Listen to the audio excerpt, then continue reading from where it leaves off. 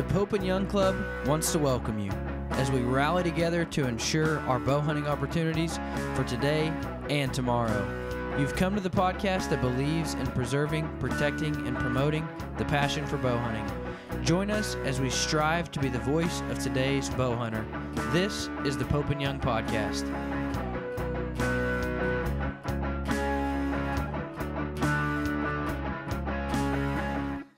Hello, everyone. Welcome to the Pope and Young Podcast. I'm Jason Roundsville, joined by my co-host, Dylan Ray. And we have our guest today is Pope and Young past president and bow hunter extraordinaire, Jim Willems. Jim, welcome. How you doing, Jason? Dylan? Doing good. To be with you. I don't think either of us are as good as Jason because he just got back from Mexico killing anything that moved. Yeah, that's pretty cool. You know, this may be the one bow hunting area where I'm ever ahead of Jim, is that I shot something the day before yesterday with my bow. So well, and Jason, I've never even shot a javelina, so you're up on me. Oh, that's okay. Well, we now found the one place that I we got to back up. Why have you not, Jim? I can't imagine. Pretty simple, Dylan. My daughter and I each drew a tag first time we decided to go hunt them, and she drew the youth tag and I drew the adult tag. And New Mexico's a drawing, and I took her out, and she was like 11, and she's going to rifle hunt and I was going to bow hunt, and of course she's the kid, she gets to shoot first, right? So she shot a javelina, big old male. Great hunt for kids, man. It's a great opportunity for kids because you can shoot a relatively small rifle or a lightweight bow, and you can get in on them. But anyhow, she killed a javelina before I did, and we took it home, and it was basically inedible. I don't know, they got that gland on their back, and I tried to stay away from it, but I decided I didn't like to eat them, so I never went back and hunted them. That's simple. I've heard that a lot, and the only time I ever have eaten them, I'll give it this. We were sitting, it was on the border of Mexico and around a fire with our buddies, and the grill's going, and you got music playing. It's that atmosphere of just got done hunting. So anything really tastes good, You've been out hunting all day. And we were sitting around and we grilled some up, and it was fantastic. And we were all sitting around like, why does everybody talk about how bad these are? It could have been the atmosphere, but that was the only time I've ever had them. But it was really good the one time I had them. Well, I hear that a lot too. When I hunt coos deer in Mexico, the Mexican guys, they'd rather eat the javelina than deer. So yeah. I don't know if it was just I got a male that was, rutting and right. Who knows what. But it tasted like that gland smells on their back, and it was pretty bad. Oh. So I'll probably go try again at some point, but they're not too high on my list. Yeah. I can assure you that they smell every bit of what you would expect them to smell like by looking at a picture of a javelina. They do not smell great. And the where we were, they cooked it up for us, and they brought out this plate, and everybody's looking at me and they're like, hey, you get to go. It's your pig. You get to go first. And so I'm like, all right. And it was good, but a lot of it, they also fed us ducks and geese and everything else that was good. And normally that's not, like a ribeye steak. So right. It was good. Everybody tried it. Everybody liked it. So, well, good. It was, and it was fun. Something a little bit different to do. First time I'd had an opportunity. So I was pretty excited to do it. Yeah. So, and I understand you've been working, you're in Kansas. So what have you been doing prepping your property there? Well, holy smokes, it's just endless. I've been working on CRP, the Conservation Reserve Program, a whole bunch of little pieces of property that are in the CRP for erosion protection and for wildlife habitat. And you can't let trees grow in it, so you have to cut the trees out. And of course, I kind of like the trees there, so I let them grow a little bit until they either get too unsightly or someone from the federal government says, hey, Jim, you got to go cut those trees. So I started out doing that, and then I had another 8-acre patch that is in a new contract, and the contract said I needed to burn it and then plant it, and you got to burn between March 1st and April 15th. You can't burn after bird nesting season. So I burnt that yesterday, and then I have another 8-acre patch that I need to plant that I didn't have to burn, but I have to go work it up. So it's all just, taking care of the property and keeping in compliance with the government programs, which is a total pain, but it's one way to have more habitat. And Conservation Reserve Program has been great for hunters and outdoorsmen because of all the additional habitat. And it looked like it was going to go away there for a while. I had some contracts come up, and there was a couple of years when I didn't really know if I was going to have to go back to farming it, because you have to have some income off of it. And just before I was getting ready to work it up and farm it, they had new programs, so I got it signed up again. So all good, just hard, sweaty, dirty work. Yeah. And this is where you got the property you killed your big buck on a couple of years ago? Nope. Oh, different one. No, different property. Yeah. Okay. So close by, but yeah. So it's paying. You expect it to pay off. Oh, absolutely. It always pays off. Yeah. And plus the pheasants and the quail and the turkey, they all love it. So it's all good. Yeah. I'm curious, how have you seen the last couple of years? We've had a pheasant, the population's been down. How have you seen it out your way? It's bad. The drought from 12 to 14 just literally wiped them out, and they just haven't come back. In fact, I haven't shot a pheasant the last 2 years, which, I grew up eating pheasant. I'd shoot 60 a year easily. So you see a few, but they just aren't coming back. Right. And now we have really dry conditions this spring, so who knows what's going to happen. But yeah, the quail have been good. The turkey took a hit, but they're coming back. I saw a lot of turkeys last fall, so that's looking good. So if they have a decent hatch, have some decent weather, it'll be good. Now, do you chase turkeys much? I do.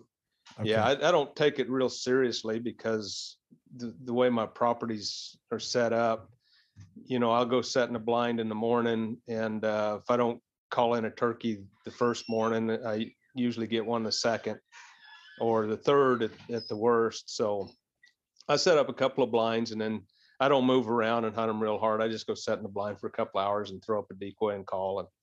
And I'll typically shoot 2 in Kansas and 2 in New Mexico in the spring. And then I used to shoot 2 in the fall in Kansas, but last year they only gave me 1 tag. So there's that. And then I'm in Kansas during the New Mexico fall turkey hunt, so I don't get to shoot 1 in New Mexico.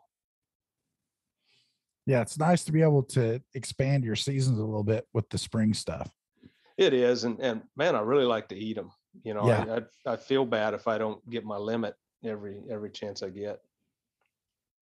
Now, any bear hunts coming up this spring? Oh, maybe. I have a lead on a kind of a last minute deal in Manitoba, and I've never hunted bears in Canada. I typically just do the do-it-yourself stuff in the lower 48, although I hunted bears in Alaska a little bit. But I have an opportunity that came up that I'm trying to make work. It's in June, a little short notice, and we'll see if we can make it happen. Nice. And is that anything in particular you're looking for up there, a color phase or anything? No, because in the Southwest where I live, there's lots of light colored bears, and I shoot as many brown or cinnamon bears as I do black ones. So no, I'll just be looking for a big bear. That's all that matters. Nice. And how high are you in the book now with bears? I have not real high. I have 3 that are over 20 inches. Okay. And a couple in the 19s. So I've done really well, and that's part of the reason I haven't killed a bear in the last 12 years is I keep trying to find something really big, and I can find them now and then. I just can't seem to sneak up on them. Yeah. And what's your favorite way to spot and stock? Well, it's more still hunting. Okay. I hunt in the oak brush when they're eating the acorns. You know, you hunt the food source, and you don't I hardly ever see them before I hear them, and it's more listening stock sneaking up in the acorns. And you can early in the season you can hear them breaking off limbs to get the acorns. Okay. And you know, if you hear one that sounds like a lumberjack, then you know that's a big bear breaking a big old limb or breaking a tree over, and then you try to sneak up on that one. And later in the season, you know, they're picking them up off the ground, so you can hear them crunching, you know, before you get too close. So that's a really fun hunt. Nice. And where's your favorite place to do that? Well, I've hunted Arizona, New Mexico, and Colorado, all three.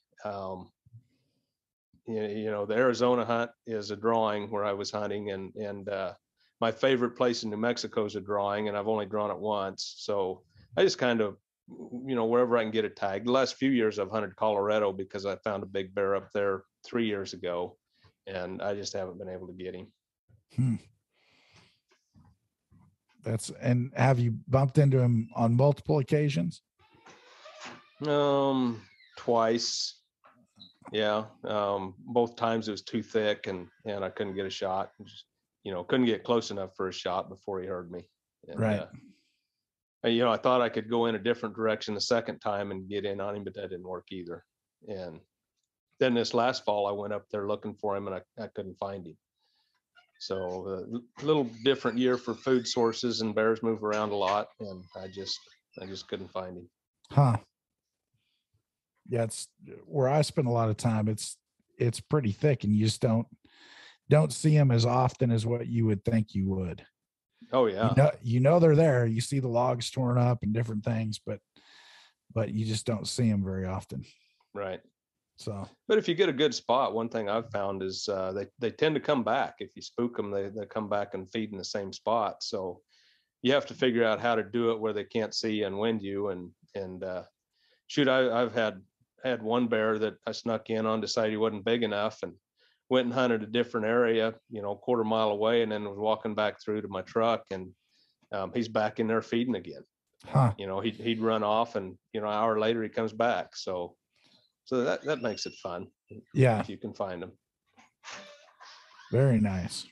So if you're chasing, I'll bet I know the answer to this, but if you're just chasing one thing, what would it be? Yeah, you know, I'd hate to even hate for that to be the case, but I guess it would probably be whitetail because it's a longer season. You know, a lot of places you can only shoot one buck, but at least you can shoot a doe or two. Yeah. So whitetail, but boy, if I don't hunt elk, whitetails, and black bears every year, I feel like I had a bad year. And antelope's kind of the same way. Although I'm a little short on antelope, I lost my place to hunt in Wyoming, so now I'm back to the draw public land, hoping to find something. Yeah. That's I had a lot of fun hunting those this year, and so now I'm looking forward to getting back out there. And then it's like, don't have enough points for here, and can't quite get in there. So it's interesting playing the game to get you the right opportunities. Yeah. Yeah. Now, and I don't going mean back to that question. Yeah. Go ahead, Dylan. I don't mean to throw out any kind of promises here, but I've got some really good private ground in Western Kansas. I've never taken advantage of it. I get invited every year, and I've never done it, but they tag out every year, all of them, here in Kansas. So, boy, I would be there every year if I had a spot.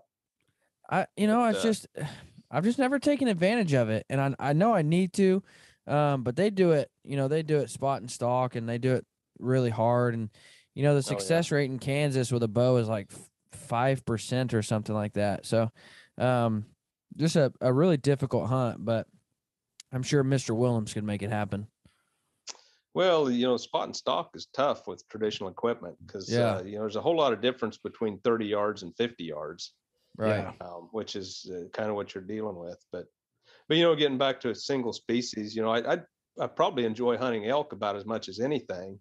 But if that was the only animal I could hunt, the good tags are all a drawing, and you know, I don't even average one tag a year for elk, and I couldn't imagine not being able to hunt one species in a couple of different states. So you know, if you could give me a good tag in 2 states every year for elk, that would be my favorite. But with whitetail, you can get a tag and you can hunt multiple states, and you know, there's just more opportunities, just so many more of them. Yeah. And so what would be your dream? You could hunt one thing, anything you wanted on the planet. Here's your golden ticket. What would you cash it in on? Boy, that's a tough one. You know, it used to be bison. I really wanted to hunt a bison with my bow, and I was lucky enough to draw a tag in Utah, so I got that done. You know, people ask me about my bucket list, and son of a gun, I've done really all of the things that I really wanted to do. There was a time when I thought I would get a grand slam with my bow, but that got too expensive. And you go on one expensive hunt and you don't even knock up an arrow. It's like, well, I'm not doing that anymore. Yeah. So you know, I'd love to have a good sheep hunt, bighorn sheep in Colorado or Montana. I'd love to do that. I guess that would be the golden ticket. But it's only going to happen once, if I'm lucky. You know, statistically, you will never get a license to hunt bighorn sheep. But you know, a lot of guys get lucky. You know, one out of 3 or 4 statistically will get it in their lifetime. So it could happen. Yeah. Yeah. I'd like to know where to get some of them golden tickets. Yeah. Well, you know, you can buy the lottery tickets. You know, every state sells lottery tickets for a bighorn sheep hunt, and $100 worth of tickets. And I know a half a dozen people who have drawn one of those tags from just buying the raffle tickets. Yeah. But I'm not one of them. I haven't got one yet. Yeah. This is the first year. Well, they didn't have it last year, but this is the first time that I've been to the Western Hunt Expo where I wasn't at the table when somebody got called for a bighorn tag. Yeah. Or a sheep tag. Yeah. Well, it's bound to happen. It's just not that many of them. I just figured, hey, one of these days, you know, there's only 10 spots at a table. If I'm there long enough, one of them is going to eventually be my spot. Right. So, yeah. It's, that's sure a nice one to think about though. Oh, it is. Yeah. And my bucket list is still a little longer. So I've got a few more on there that I'd be okay with winning. Yeah, I understand that. So now, tell us about, I know you're for anybody who's listening that may not know, Jim's been on the show with us before and does a lot of public speaking engagements, and does what 98% of your stuff with traditional equipment. Yes. Yeah. At least that.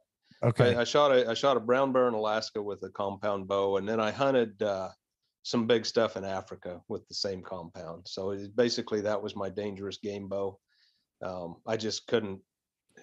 I can't shoot a heavy enough recurve to hunt animals like that. Although I did shoot my bison with, you know, that's a big animal. Shot it with a 60-pound recurve and shot clear through him.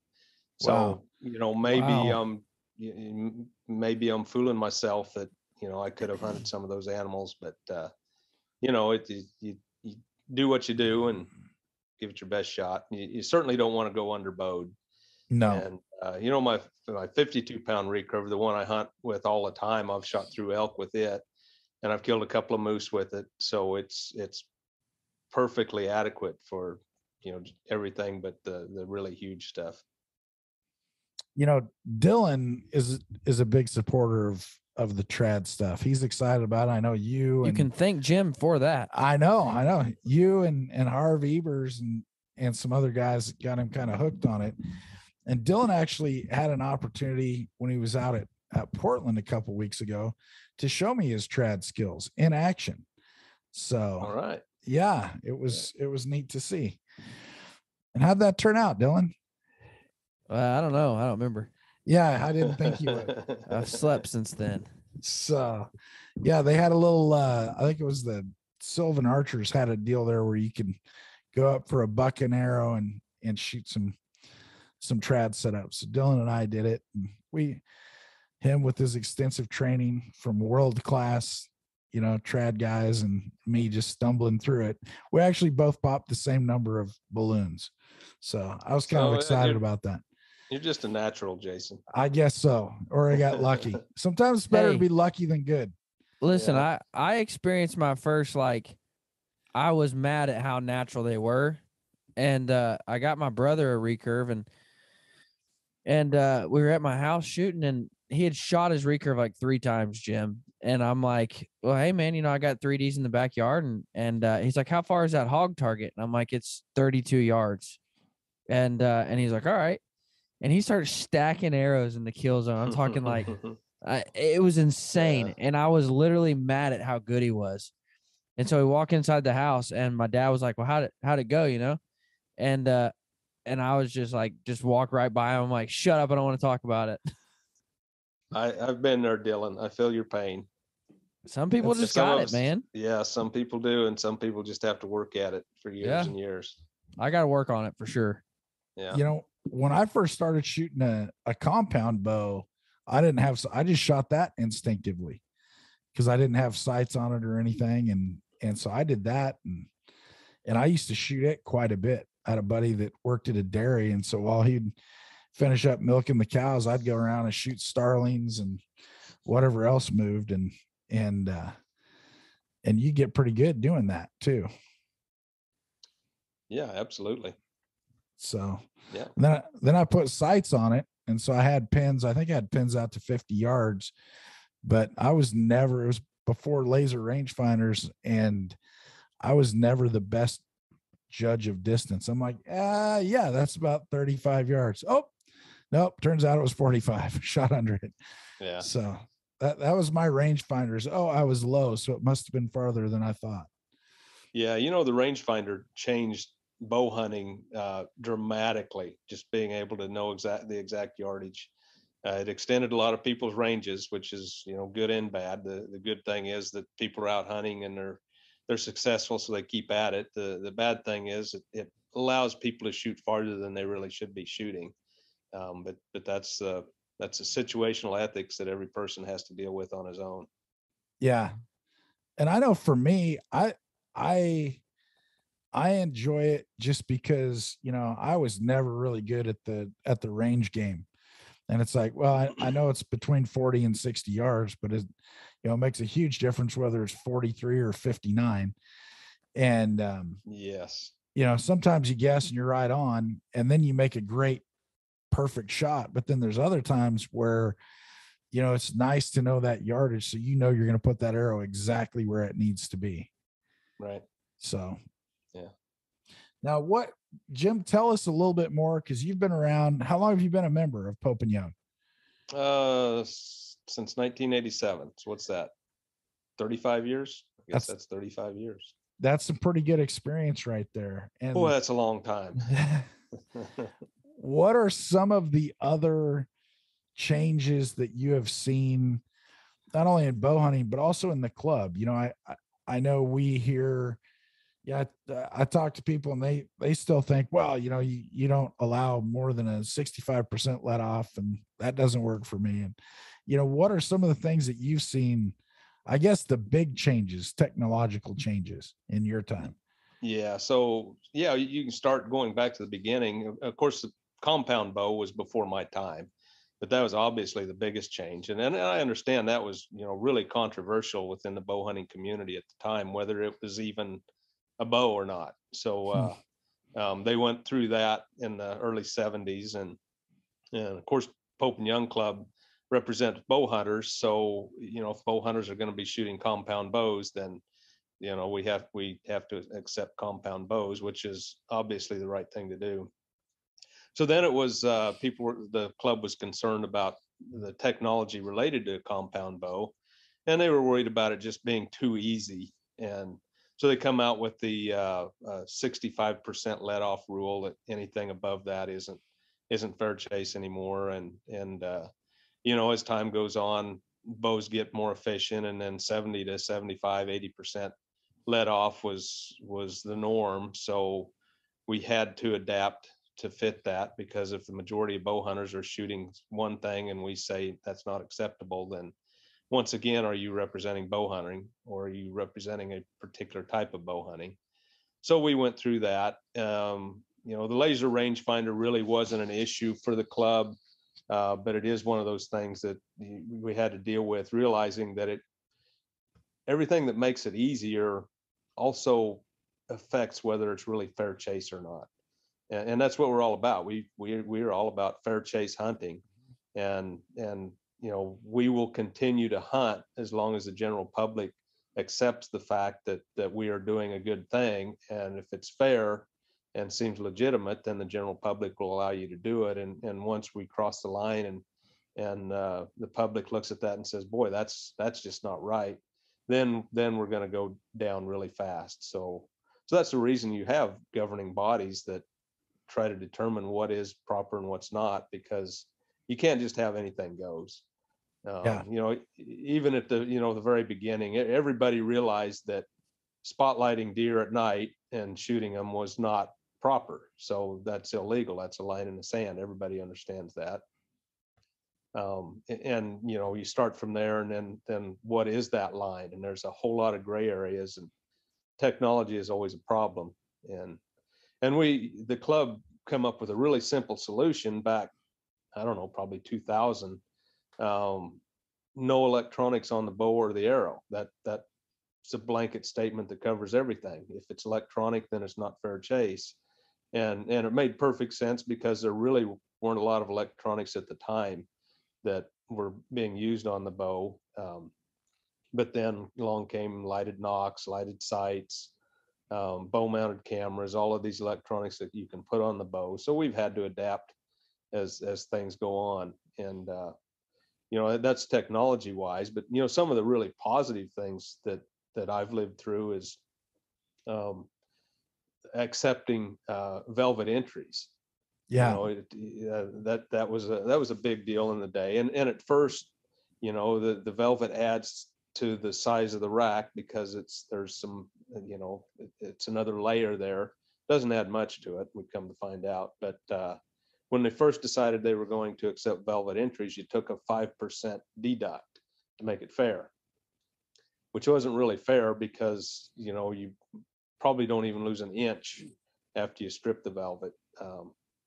And you know, accepting velvet entries was great, but then the records committee did not want to accept a world record in velvet. And I was always opposed to that mindset, thinking it's, you know, it's not a second class trophy. It is an equal trophy to everything else. And the reasoning was, you know, it has that soft tissue on it. It's harder to measure. It's harder to be exact. But once again, if we're going to accept it as an entry, is it the same as everything else, or is it just a side note? So I was really happy to see that the club, you know, finally come around and is accepting world records and ranking the velvet entries just like any other entries. It's a legitimate entry. So what happened if it was bigger than the world record with the 5% deduction? They wouldn't. No world records in velvet. At the time, the velvet entries weren't ranked. They had no rank, which, gotcha. You know, everybody can look at the book and see what's the biggest and what's not. Yeah. But they didn't want to deal with world records in what they thought was an illegitimate category, is the best I can come up with. And and it's been a great asset for the club since we finally come around and accepted world records. Now we have a whole lot of categories where the potential for a world record is much more attainable than some of the other categories that, you know, we have a whole lot more entries. And you know, even a lot of the bucks that were killed, particularly mule deer, some of the biggest bucks out there that were ever killed were velvet, and they were stripped, so they would qualify for world record or top 10 category. And you know, looking back, you know, it would have been nice if the hunter could have had the choice to keep the velvet on there and still be a world record. You know, I had a guy come up to me at, I believe, the Western Hunt Expo this year. And he came up and he says, "Hey, I just saw some posting that Alan Bullen did on, because he had it just got passed by Chuck Adams, but it was the world record velvet Sitka blacktail." And he said, "I just saw where he stripped that buck. Can he enter that in both categories?" And I'm like, "No, you have to pick one." Yeah. Well, and it turns out to where he entered it in Pope and Young as a velvet buck, which was the new world record. And then he kept that buck in velvet to display at our convention. And then after that, he had it stripped so he could get a hardhorn measurement, because that's what Boone and Crockett recognizes. So he's got that buck he left in velvet for us, and then he had to take the velvet off to get it into Boone and Crockett. So yeah, that's correct. Boone and Crockett never has accepted velvet entries, and it's a little different for them because their seasons are typically late enough that they hardly ever get to hunt anything in the velvet. Yeah, there are a few high country mule deer hunts where it's possible, but that's about it. So we try to mirror what Boone and Crockett does, and they try to mirror what we do as much as possible to keep out the confusion. And there's almost everything we do, we're on board and we do exactly the same thing. And there's only two exceptions really. And one of them is the velvet entries. They don't accept them at all. And which is fine because we don't really cross over on those seasons. Right. The other one is the way we measure pronghorn antelope. And there's a slight difference there. And we've done it our way for so long, they've done it their way for so long, you really can't go back and change. And the reason we do it different is because our minimums are smaller, and the configuration of the horns are slightly different. And the way we take one of the circumference measurements is different to accommodate for those smaller horns, whereas the Boone and Crockett minimums are so high on pronghorn. The issue we have is never an issue with them, or hardly ever an issue. It occasionally is, but yeah, it was nice. I hear people talk about that a lot, and gosh, do you do stuff with Boone and Crockett? And we do. Our records chairs communicate frequently. We just last year did the joint measuring manual with Pope and Young and Boone and Crockett together in one combined manual. That I think the feedback I've heard is that people are pretty excited about that, because I know a lot of you guys are carrying literally two books. When you go to measure, you were carrying a Pope and Young book and a Boone and Crockett book when you were going out and about. And I think a lot of guys are excited to have that combined now. Oh, it really is. It's a great asset for the measures because, like you said, a lot of the measures measure for both. Mm-hmm. And we have come together on so many things. We can have that joint measuring manual that covers both, and it explains the slight differences that I just talked about. And I was really excited to see that happen. My first term in office as president, we were able to get our records chairman a spot on their records committee, and then their records chairman has a spot on our records committee. So any records committee, communication in the separate organizations, or the records chairman from the other organization is part of it. And it really helps that we can hear their take on it, and then they hear our take. And it's been so good for the two organizations to just bring the records programs together like that. Yeah, I know we're doing, we have some joint measuring workshops coming up as well, which we're excited about, especially the one in May in Utah. A lot of people are, all of a sudden we're finally having the first workshop in, gosh, almost 3 years, and people are just coming out of the woodwork. We've got 24 spots, and we're getting emails. It seems like almost every day folks want to be a measurer. And, we've got other people who've been waiting for that 3 years to get into class. So kind of walking that fine line there. Well, yeah. Jason, what a good problem to have though. People lining up to get in there. Jason, you want to tell them about that raffle that we're doing right now to announce in May? Oh, absolutely. We've got, winner choice, 2 winners. First choice gets either a moose hunt up in Alberta, Canada, for a Canada moose. Second, so that's one option. The other option is a Baku storm bike package. I think it's like $7,000 or $8,000 worth of Baku stuff. And so winner gets their choice. Second person gets whatever's left. So we're going to have 2 happy people. We're going to draw that in May at the Pope and Young Bowhunters Bash. So, and I'll put the link to purchase tickets in the description down below. So if you want to go purchase your tickets, scroll down, find the description, and the link to buy tickets will be in there. Yeah, and we're giving away both prizes. So yeah, that's excellent. And when are we drawing that one? How long does that last? May 14th. Okay. Yeah, those are great prizes. You know, everybody wants to go moose hunting, and the electronic bikes are getting so popular. Even if you don't really need it, it's just so much quicker and quieter. You know, they're better than an ATV because of all the noise. And I don't have one yet, but I'm shopping. So by this fall, I'm going to have an electronic bike. Yeah, there's that technology catching up with me, but boy, you know, Jim, have a purpose. I had somebody ask me one time, they're like, you live in Kansas, why do you need a bike? You walk 600 yards to your tree stand. And I'm like, you're right. But I have found that there's 2 different tree stands that are perfect examples that you really don't have great access to unless you're on a bike. Because either you have to go through or across a bedding area, or, you know, across whatever. But with a bike, you can take a long way around and get there. And so I find them super useful, even for whitetail hunters. Yeah, and that's an epiphany I had this last fall.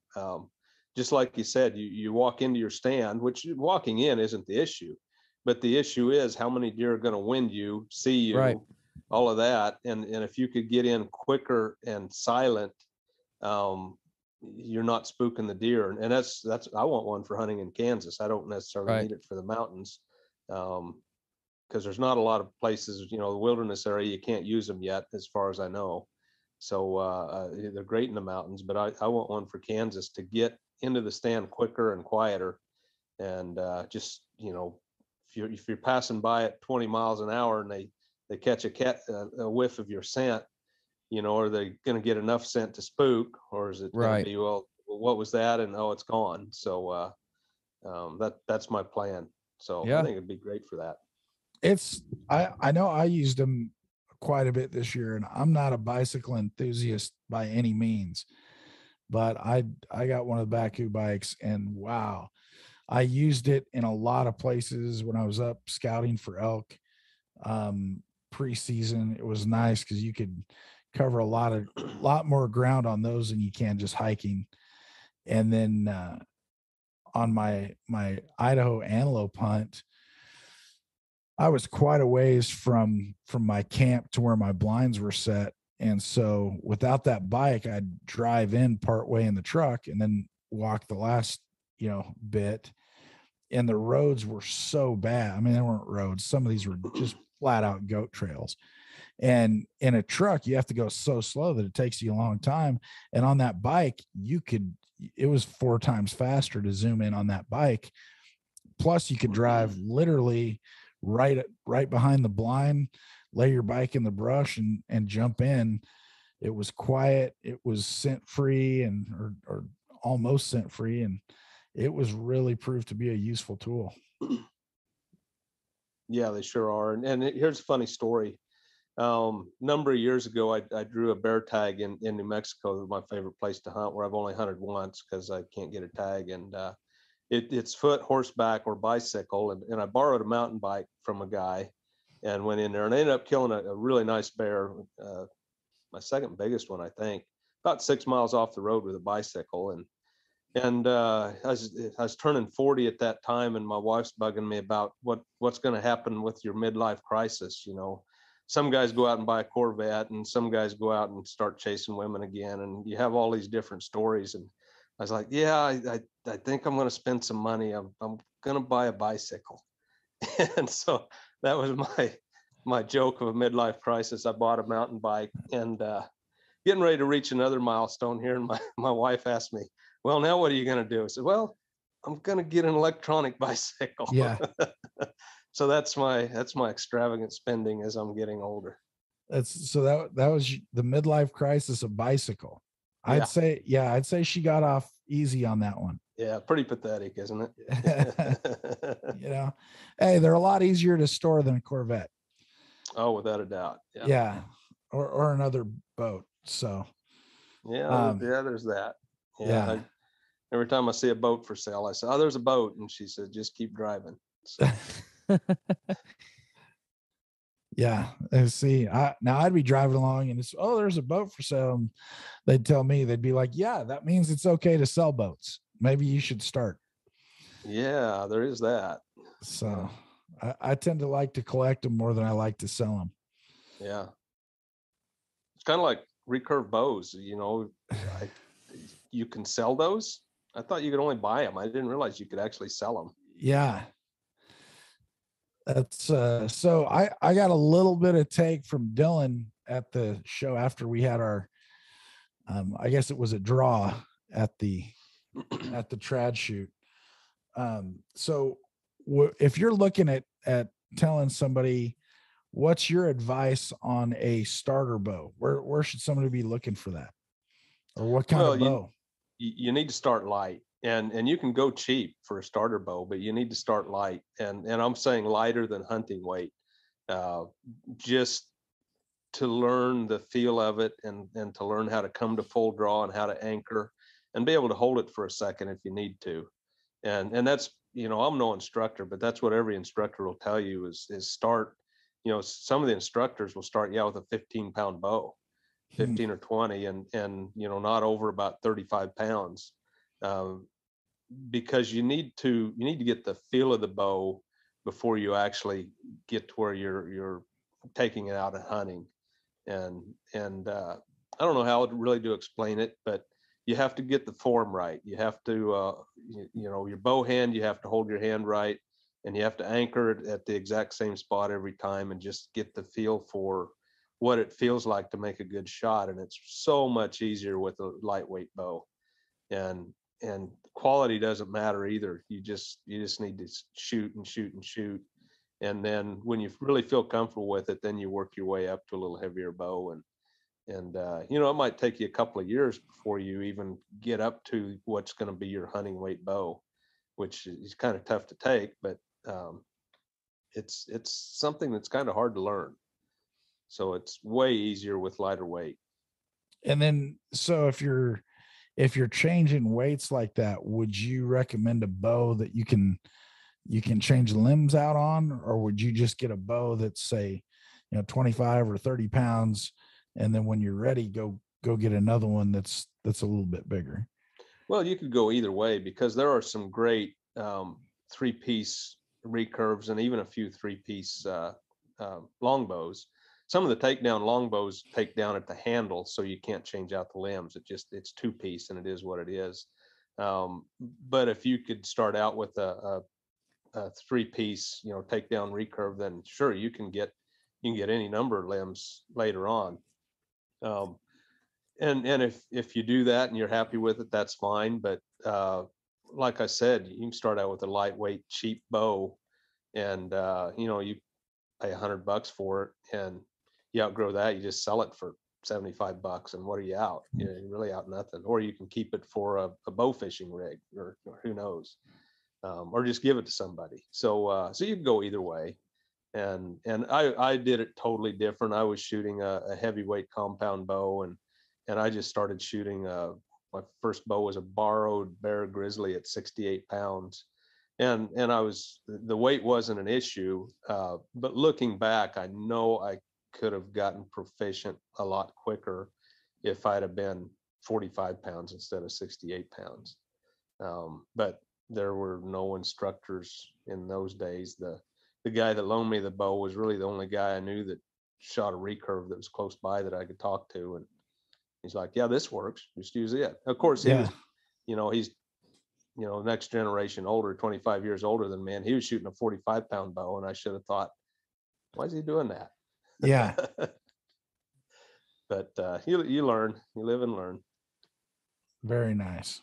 And so, of all of your trad trophies, what's your most prized trophy? Well, that big whitetail that I shot in 2018.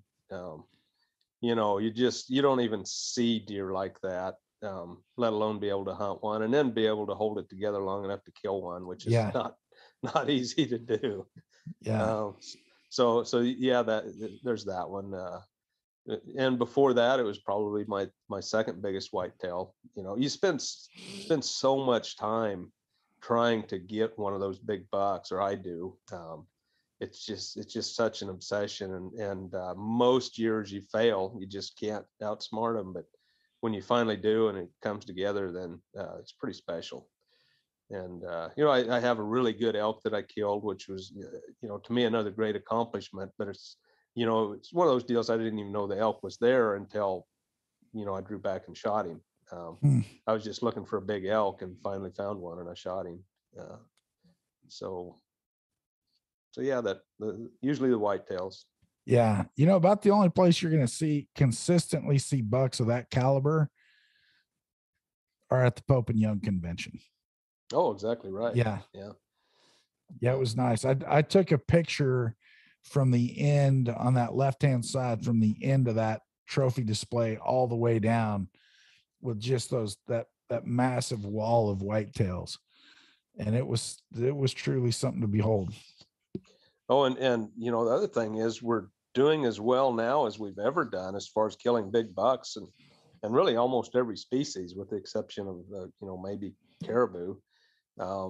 But we're killing bigger and better animals year after year after year, and it's such a testament to the North American model of wildlife conservation. And you know, occasionally you'll hear some anti-hunter saying that trophy hunters, you know, ruins the gene pool and declines the herd.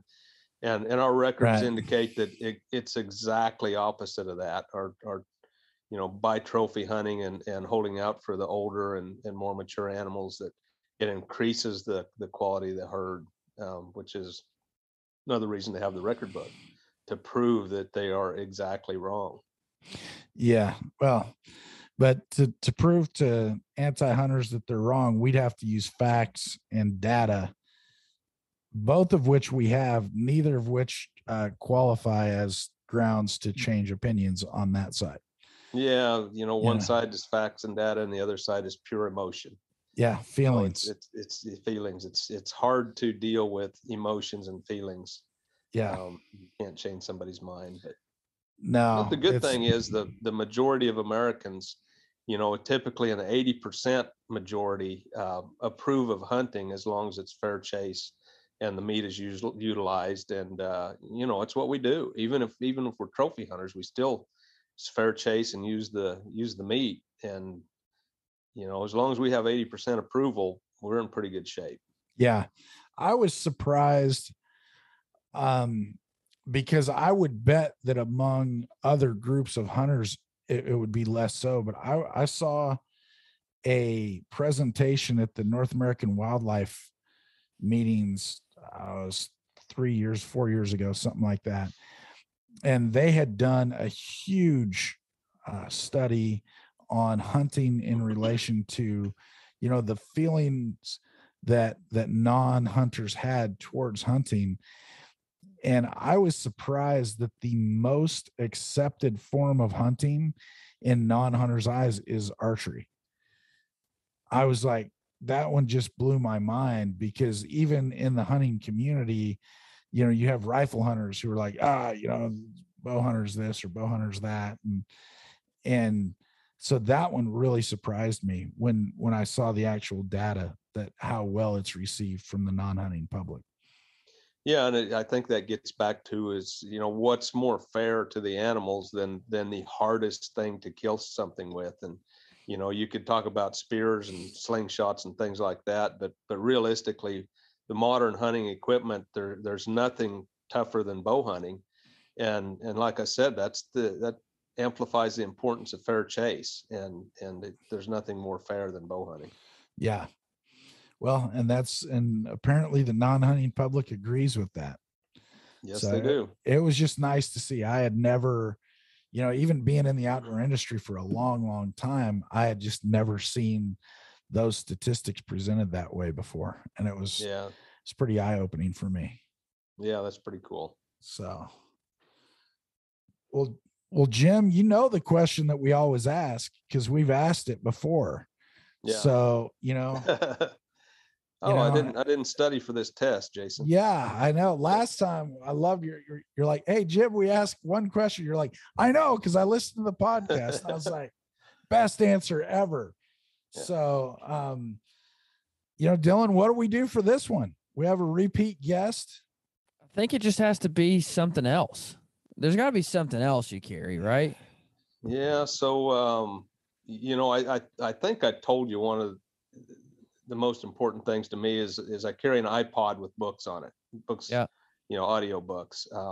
Just because it's such a great way to kill the time. And interesting enough, I never listen to a book when I'm in a tree stand, because when I'm hunting out of a tree stand, hearing is so important, because I don't want to be moving around. But if I'm in a ground blind, I listen to them all the time. Because once again, out of a ground blind, your eyesight is everything.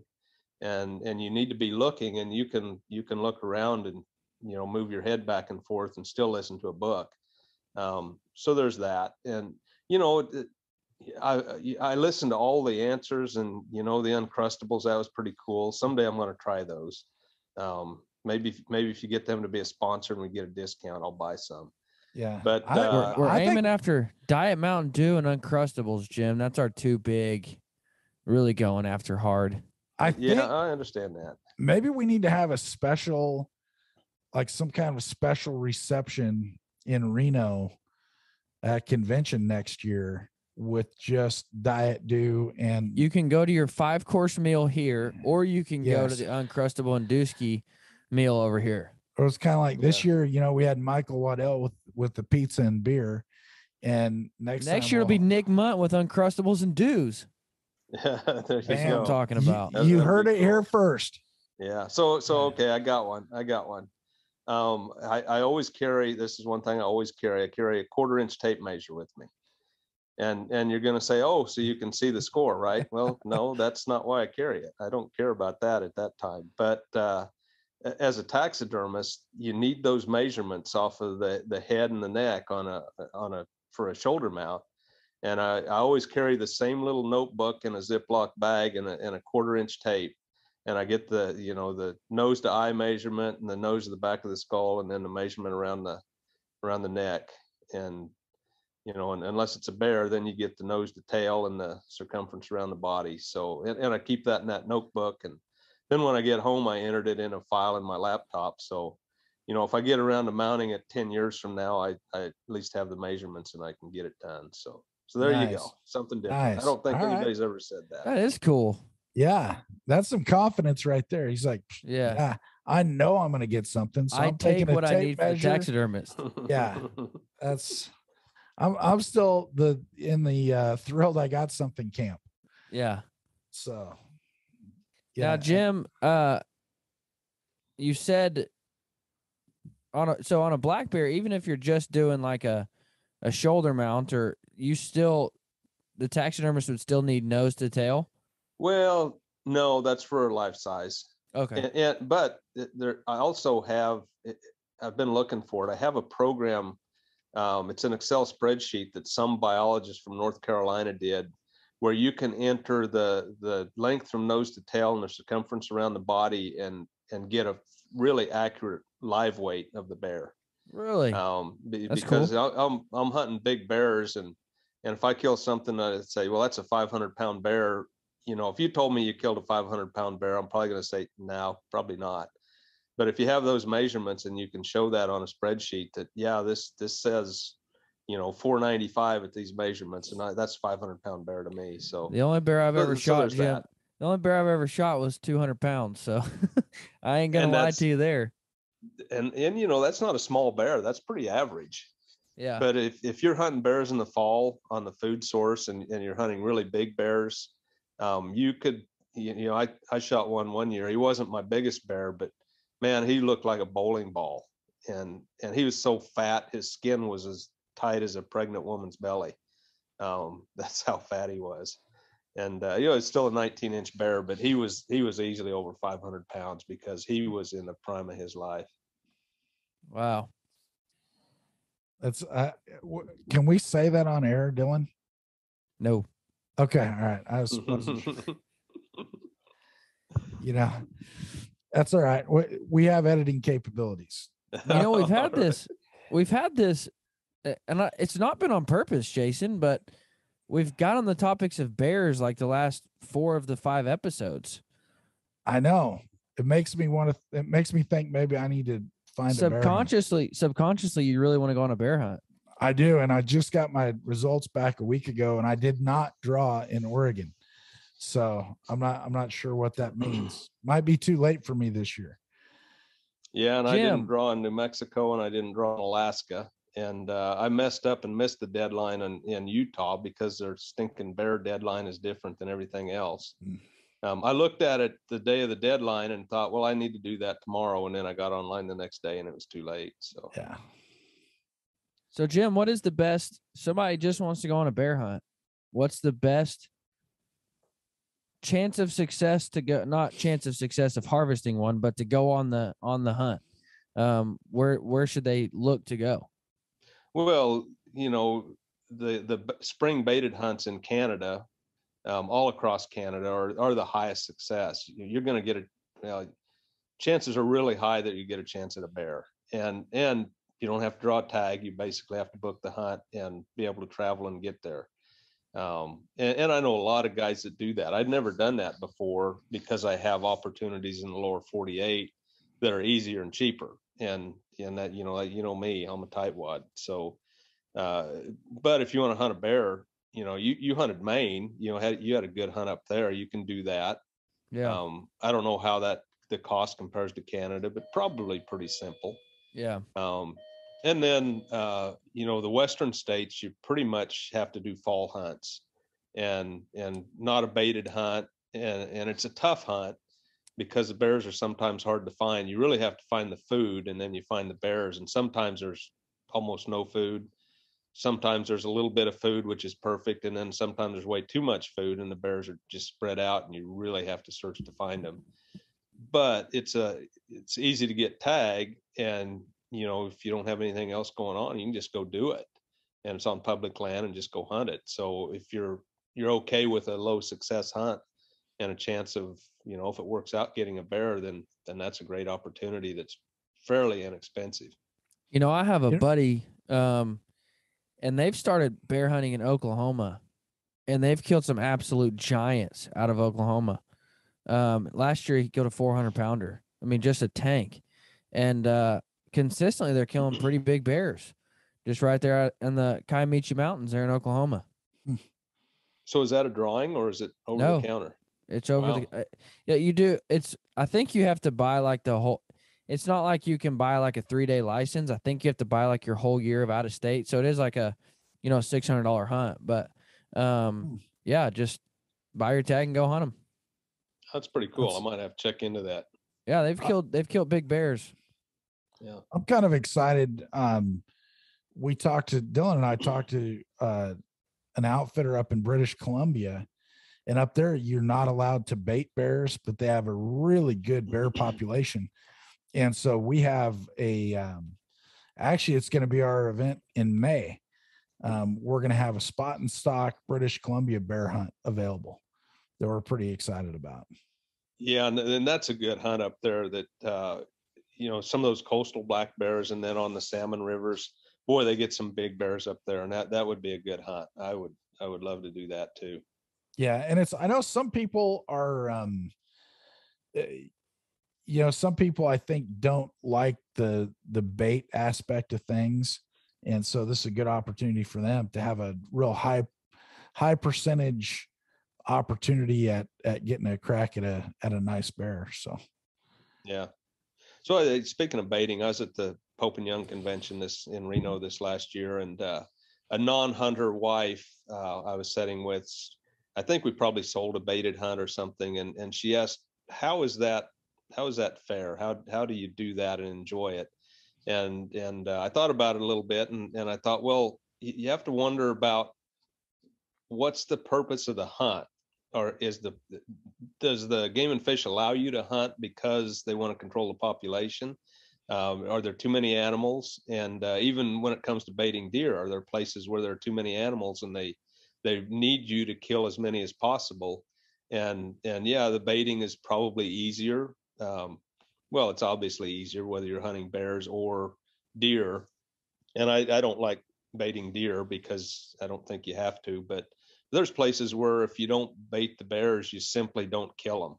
And there's already too many all over the United States and Canada. There are more black bears than they even know they have, and they affect the population of everything, and not to mention human interactions and all of that. So baiting bears to control the population is fine. It's an easier hunt because it's a tree stand hunt. You can usually drive pretty close to it, but it's you still have to wait for a big bear, and you may not even have one big enough come in to shoot. So it's not like you're guaranteed a bear, but if for population control, it's really the only option in a lot of these places. Yeah. And I know, like in Maine where we were, which, I mean, you're in the North Maine woods, you're up against Canada, and my phone kept dinging, welcome to Canada. It was so thick, the thickest woods I've ever seen in my lifetime. And there was no way, like looking at the lay of this land and how thick everything was, there's no chance of spotting and stalking because you can't see past 30 yards. And so you literally had to hunt with bait. I remember a couple of the stands, like there was and when I say shooting lane, I mean like you could get an arrow through it. That's about it, to a barrel at 40 yards. And that was, you couldn't see them to the left or to the right. You had to wait until they were in there at the barrel, because there was just no chance of seeing them.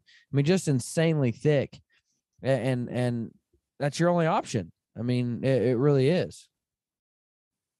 Yeah, and it's fine that that's your only option, and it's a great opportunity to go bear hunting, and I'm all for it. I think it's great. I don't do it very often because, for one, I'd have to pay to do it, and it's a whole lot easier to just drive out my back door and drive 60 miles and go bear hunting on my own. But yeah, it's, like I said, the reason you need to do it is because of population control. You have to control these populations, and baiting is a fine way to do it. Yeah. Well, Jim, we appreciate you jumping on here with us today and having a discussion. And as always, it's great to hear from somebody that's been there and done that. And I hope you can also appreciate, the flip side of that on the javelina end of things. So yeah, you're one up on me. You guys are up on me. So this I'm going to celebrate that, because this may be the only chance I get to be up on Jim Willems in the bow hunting community. So my first animal with a recurve was a javelina, Jim. Yeah. Oh, that's great. But Jason, I haven't killed a Colombian blacktail yet either. So there's that. That's on the list. That is on the list. You know what? Now it's a party. Okay. Before I was celebrating, now it's a full on party. There you go. So I've been, Jim, I've been looking, and, back in the day I had some good opportunities, and quite frankly, probably didn't capitalize on them, because when you're a kid, you just don't realize that, oh, I'm not going to have this forever. But I've been looking lately, and it's a little bit tougher to come up with than I even realized. So, but I am looking. I got my eye out. Well, that's good. So anyway, Jim, thanks again for jumping on here with us. Always a pleasure to talk to you. All right. Thanks, guys. Yep. It's been a pleasure.